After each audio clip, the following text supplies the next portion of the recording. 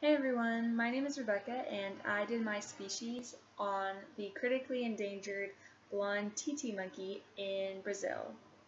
If I had 60 seconds to tell someone else about the species, I would probably say that a really cool fact about them is that they're monogamous, which means that they stay with their partner for the rest of their lives, and the groups often travel in family packs and sizes.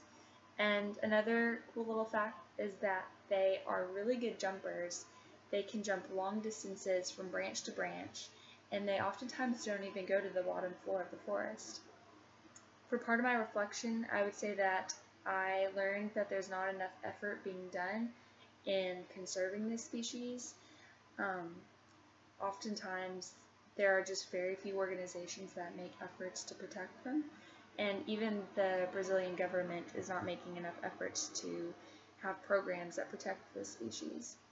I was also surprised at the size of the monkey after learning about this. They can fit in your hand when they're young, and they only grow up to the length of your arm.